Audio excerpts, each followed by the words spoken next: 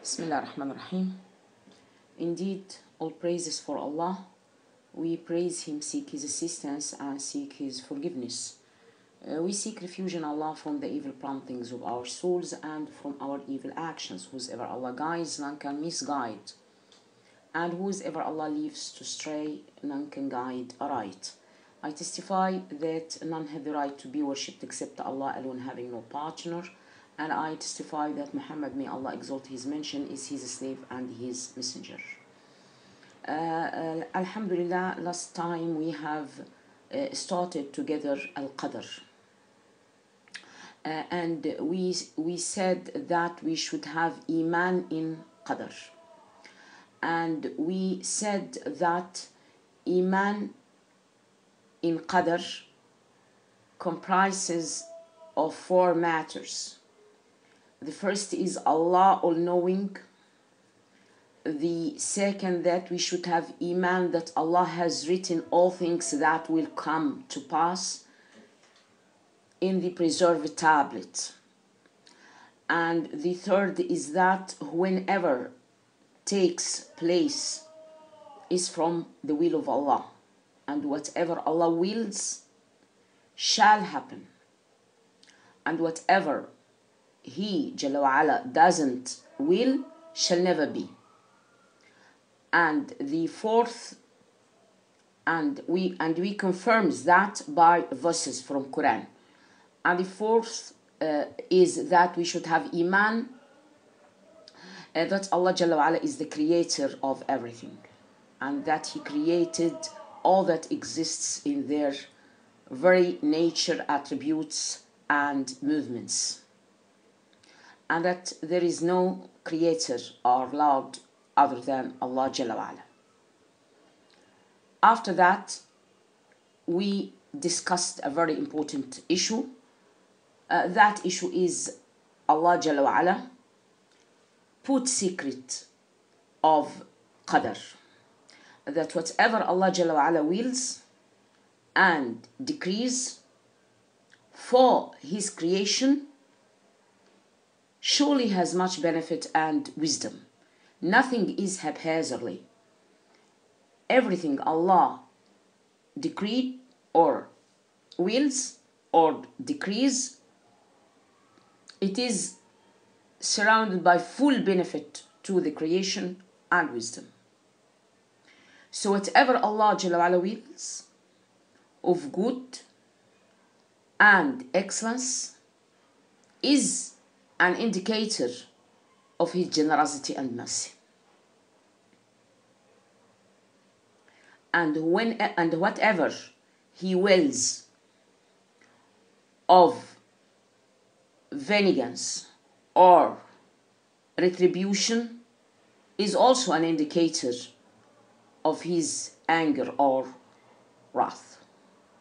Whatever Allah Jalla wa Ala wills of His gentleness and nobleness is an indicator of His love and forbearance. So whatever He wills of humiliation is an indicator of His hatred and loathing. And whatever Jalla wa Ala wills of diminishing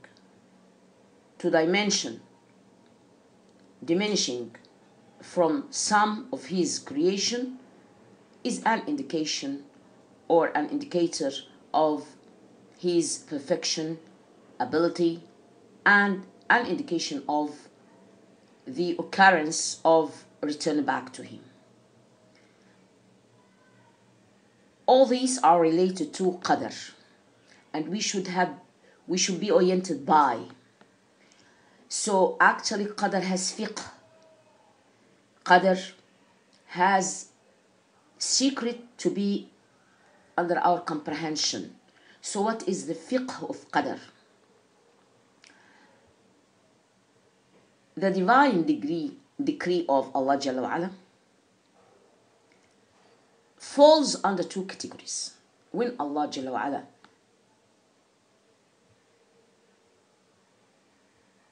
decrees something to occur for mankind, it's actually two categories. It's actually two categories.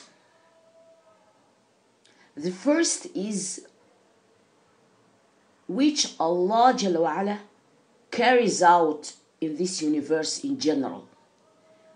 The universe is not only for mankind, it is for all creatures. So the fiqh of Qadar is to know that the divine decree of Allah falls under two categories. The first category concerning which Allah carries out in this universe as a whole, from creation, provision, life, death, disposition, organization, all related to universal affairs.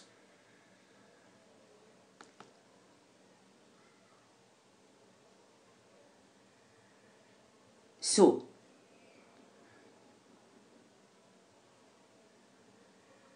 why Allah Jalla wa Ala? Why Allah Jalla wa Ala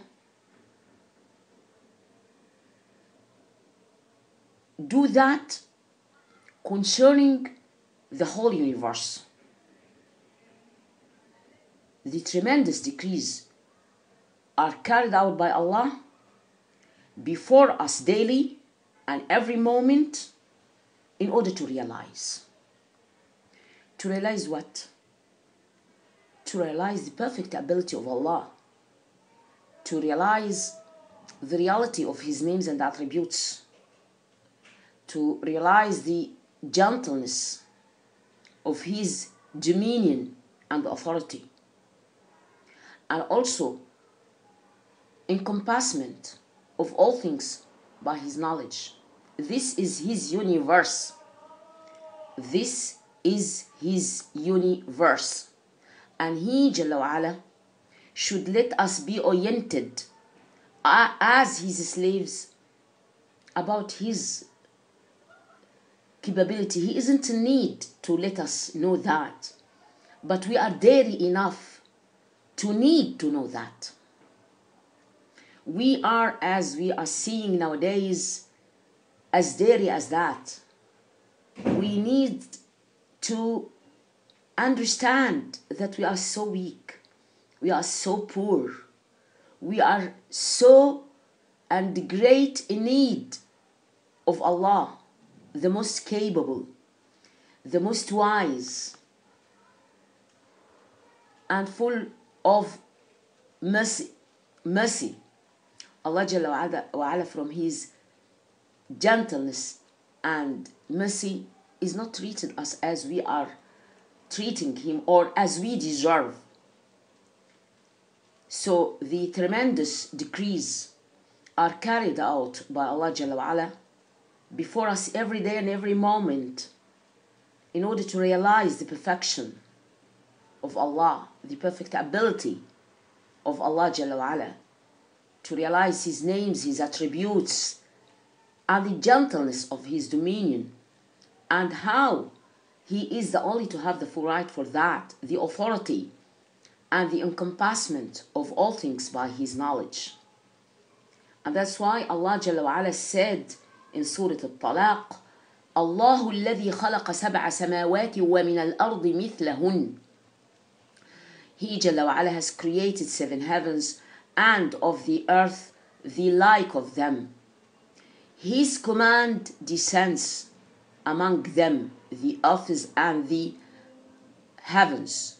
His command descend among them. So, why this happened? In order you may know that Allah is having full authority, and He, Jalla wa Ala, is competent to over all things, and that Allah Jalla wa Ala encompassed all things in knowledge. So we have to know 2 things. He's capable, and He is oriented by His knowledge. He is oriented by everything. He is encompassed all things in His knowledge. all these things concerning the Qadar, the first category of Qadar, happened all around the universe of creation, of provision, of life, death, disposition, organization, the whole universe. This is one category. And the second category is what Allah carries out for man, for me and you, concerning good or bad. This occurs or is on account of our deeds. So one who has Iman and does righteous deeds, Allah will make him happy, both worldly life, and that happiness will be increased at time of death, we hope that, and it will be more and more in the grave to reach maximum of happiness in paradise, inshallah. And the proof for that is in Surah Al-Nahl. In Surah Al-Nahl 97, Allah is saying, من عمل صالحا من ذكر أو أنثى وهو مؤمن. The condition is that whoever does righteous, whether male or female, on condition he is a believer. He believes that Allah is his Lord. He believes that he is a slave. He believes that Allah Jalla wa Ala has full mercy, and he believes that he is a slave in need always of his master. While he is a believer with all its meaning, Allah said, we will surely cause him to live a good life. And not only that, Allah said also, فَلَنُحْيِيَنَّهُ حَيَاةً طَيِّبَةً. He is going to live a good happy life. Allah Jalla wa Ala means both here and there. وَلَنَجْزِيَنَّهُمْ أَجْرَهُمْ بِأَحْسَنِ مَا كَانُوا يَعْمَلُونَ. Now I want to compare, which is not a matter of comparison. If you do a good righteous deed, Allah is rewarding. So compare yours with your Lord. Your Lord, when he gives a minute grace, it is included the whole world. So Allah Jalla wa Ala is saying, if you do, I'll give the best of your deed and reward you for, with comparison that Allah is the one who is giving, so his is unlimited. وَلَنَجْزِيَنَّهُمْ أَجْرَهُمْ بِأَحْسَنِ مَا كَانُوا يَعْمَلُونَ. See his mercy when rewarding, and surely he is going to reward those believers. He is choosing the best of what you do and reward you with. So the second portion of Qadar, in order not to miss our way, is concerning what Allah carries on man of good and bad. It depends according, or it is on account of that slave deeds. If the slave is having Iman and has righteous deeds, surely Allah is going to make him happy in this worldly life, and will increase this happiness at the time of death, and more it will be in the grave, and to reach the maximum of happiness in the paradise. May Allah help allow us for that. And on the other hand, the one who disbelieves in Allah, and he is insisting on being disobedient to him. Sister, I want you to imagine how dirty human beings are nowadays. It is really very shameful. It's very shameful when we are hearing what kind even of disobedience a person is greatly ashamed of meeting his Lord with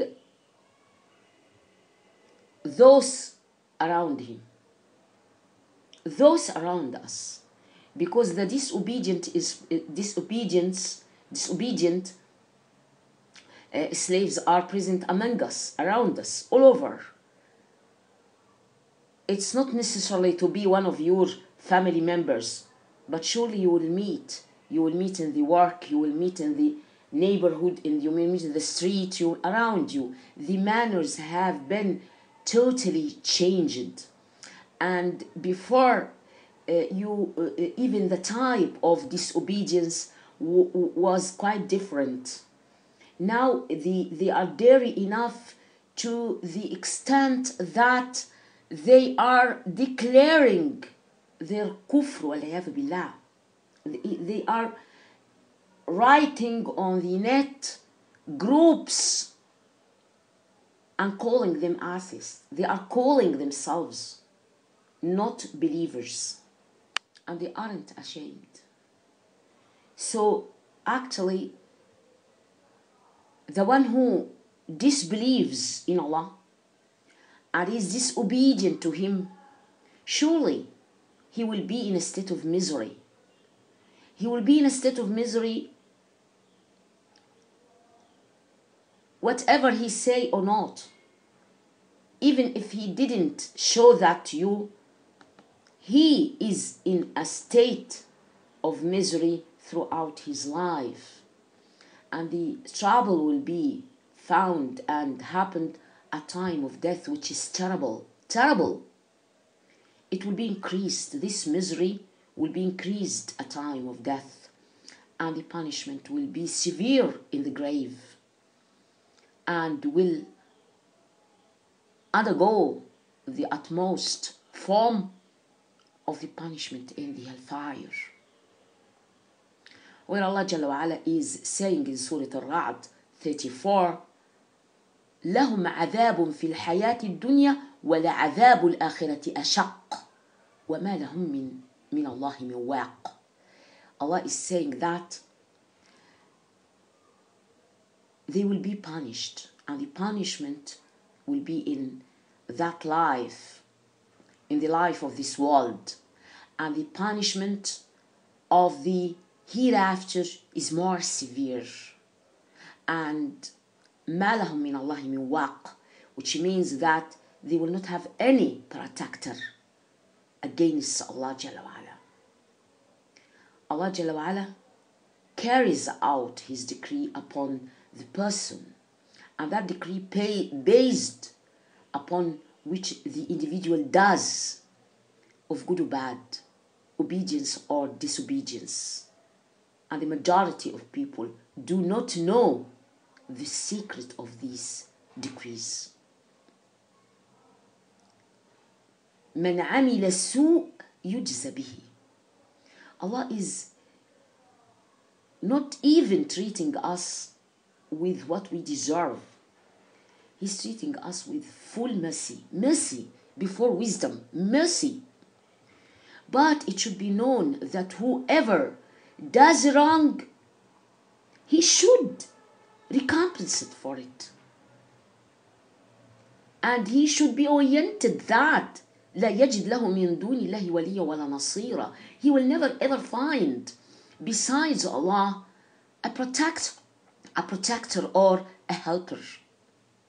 None will help him or protect him, as present in Surah An-Nisa 123. In reality, the solution is in the hands of the slaves. Allah Jalla wa Ala does not change the condition of people until they by themselves change, which is in themselves. Allah will never ever change me or you without we are doing our best to be changed. we should do our best to be changed. He is going to change us. All of us committing sins. All of us committing sins. But to commit sin and you know that you are guilty and try to do your best to be improved or to get rid of what you are committing is quite different with one doing and careless and arrogant and knowing that this is his right, and if he pray or do righteous deed, he is behaving as if he is giving graces to his Lord. It is great catastrophe. It's great catastrophe.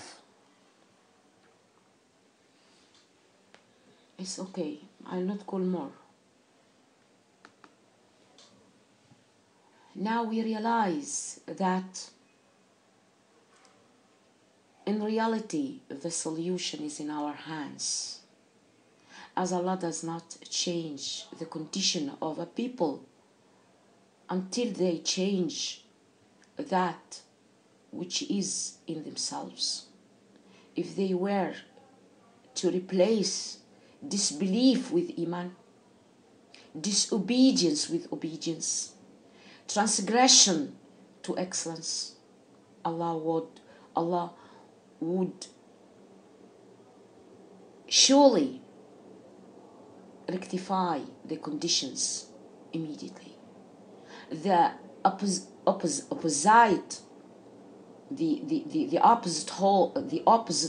holds true. The opposite holds true. As a change from good to bad, from obedience to disobedience, surely will result the punishment on account of the sins they are committing. Because Allah Jalla wa Ala is saying ذلك بأن الله لم يكن مغيرا نعمة أنعمها على قوم حتى يغيروا ما بأنفسهم وأن الله سميع عليم. It's impossible to commit sins without realizing that Allah is Sami' Alim. Because Allah would not change a favor which He had bestowed over people until they change what is within themselves. Allah Jalla wa Ala is hearing and knowing. Where are we going? Where are we going?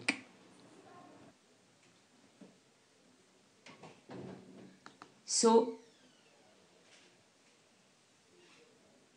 in regards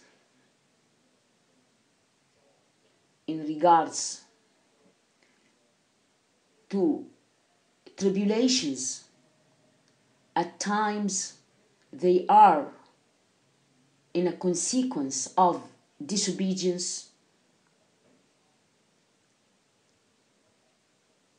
It means that do you think Allah Jalla wa Ala as-Sami' al-Basir al-Alim, He is the hearing, the knowing, and we commit sins, Allah is not going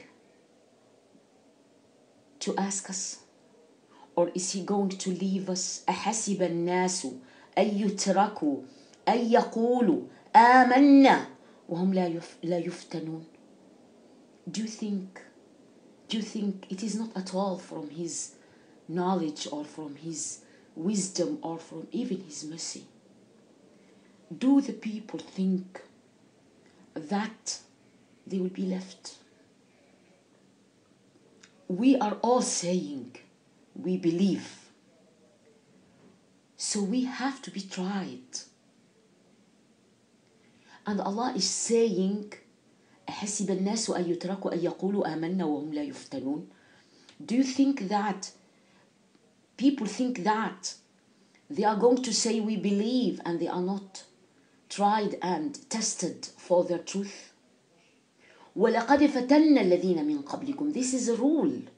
Allah is saying surely and certainly we tried those before you in order to pick up the only true faithful, real believers. Allah is saying, وَلَقَدْ فَتَنَّ الَّذِينَ مِنْ قَبْلِهِمْ. We certainly tried those before them. And Allah will surely make evident those who are truthful, and we will surely make evident the liars. He should differentiate and distinguish those from those.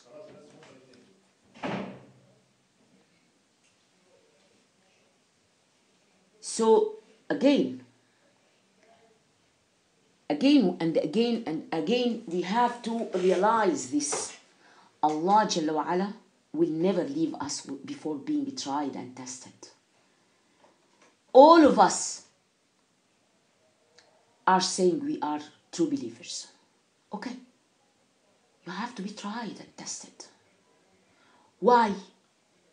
In order to pick up the only true believers.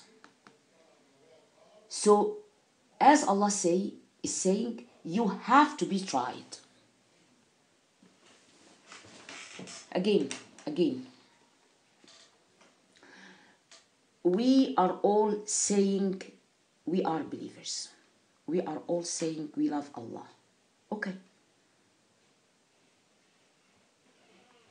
أحسب الناس أن يتركوا أن يقولوا آمنا وهم لا يفتنون. In Surah Al-Ankabut 2 and 3, verses 2 and 3. It's impossible to say we are believers without being tried and tested.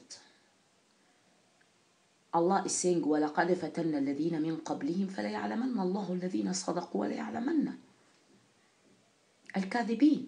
In order to be distinguished into believers and none, we have to be tried and tested.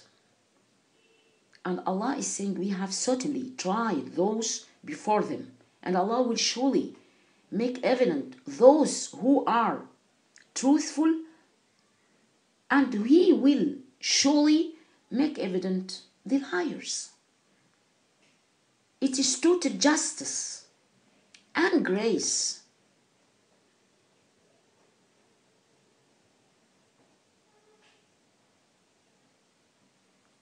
So, again, we have said that Allah Jalla wa Ala concerning Qadar, there is two situations. The first, that which Allah carries out in His universe: creation, provision, life, death, disposition, organization, other facets of universal affairs. This is one group. The other group, the second situation concerning what Allah carries out for man of good and bad. That is on account of the slave's deeds. Iman and righteous deeds, Allah will make the slave happy. Happy in his worldly life, and it will be increased, that happiness, at time of death, to be more in the grave, and it will reach epitome or maximum of happiness in paradise, inshallah. And also, at the other times, it is why Allah is making testing to differentiate, so it behaves according to the deed of the slave. Other time, Allah Jalla wa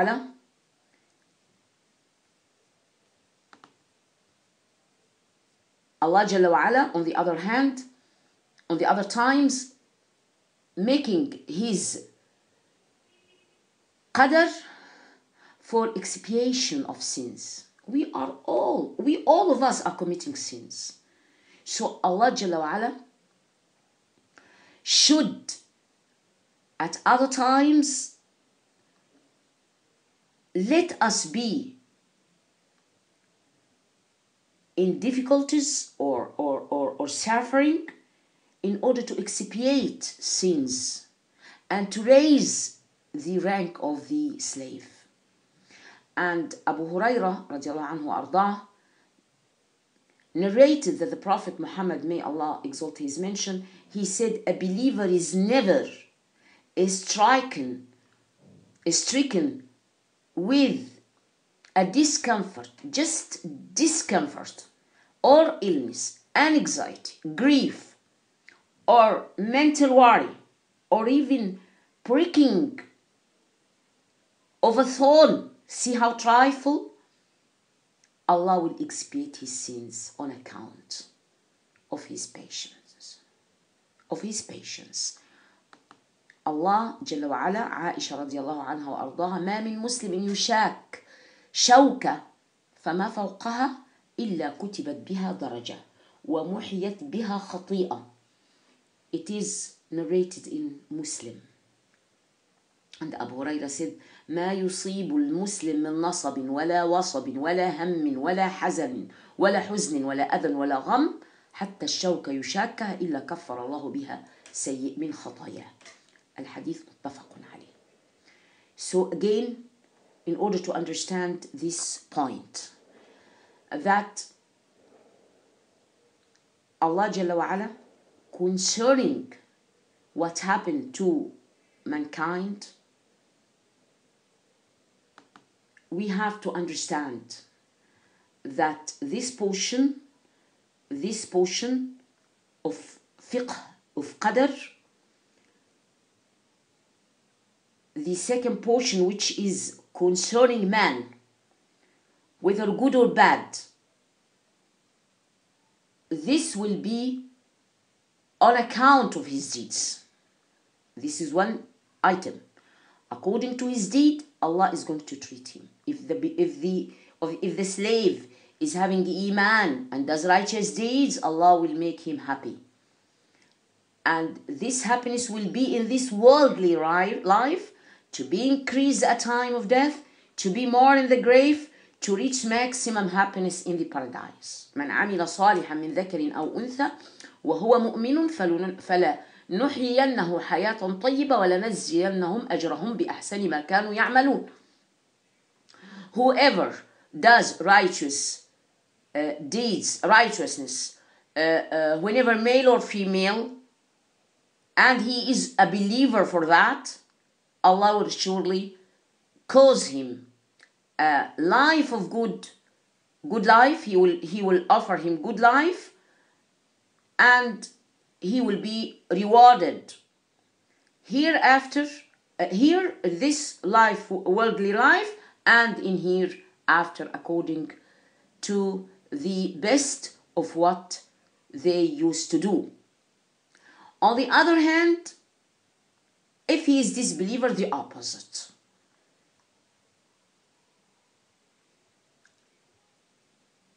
And we realize from that it is in reality the solution is in our hands.